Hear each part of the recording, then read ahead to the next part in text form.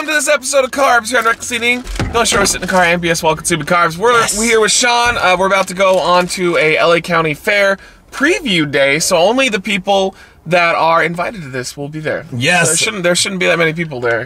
I'm excited. Yeah. The fair has great stuff. We are going to be reviewing M&M's White BOO-tterscotch. Ooh, all right. These just came out for Halloween, and they released them a little bit early at Target exclusively. And go ahead and click right there for Sean's channel. Sean, how's your channel doing? It's been doing wonderful. By the time you guys see this, I took the past week off due to a tooth issue that I'm currently going through. But I have a video uploading as we speak. Cool. So more shit. Yes. All right, this is just gonna be, well, fuck it then. This is not a very friendly bag to Okay, open. I don't like butterscotch right off the bat. Woo, I'm gonna say it. Smells just like butterscotch. I generally don't like butterscotch. It's just not a candy that's like appealing to me. Reeks of butterscotch. They just look like typical M&Ms, a little weird color, but yellow retirement home M&Ms. They're so big. It's kind of weird.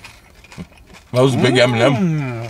They don't taste as butterscotchy as they smell. The chocolate really covers up, I'm saying covers up, but complements the butterscotch. Oh, those are really good. Yeah, they smell way stronger than they taste. That's the white chocolate has a really big influence. Wow, those are fucking good though. Yeah. This is the only new flavor they're bringing out for Halloween. Last year they had like 3. Okay. So apparently they're That's pretty damn good. Like, shockingly. I went into it thinking I wasn't going to like it just because it's butterscotch, but pleasantly surprised M&M's. It captures everything really well. It doesn't taste artificial, even though it says artificial flavors as always.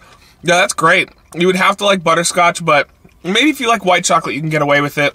Absolutely. So, yeah. like in his case, I would rate them a 5. They're delish. This is very good M&M's. I'm going to give it a high 4 out of 5 strictly for the fact that I don't like butterscotch. That's the only reason why it doesn't get a 5. The BOO-tterscotch. All right, sweet. Well, there you go, guys. Like I said, they're exclusive to Target as we speak, and we're going to be going on our adventure here. And, yeah, you'll be seeing some of that stuff soon. Yes. Catch you later.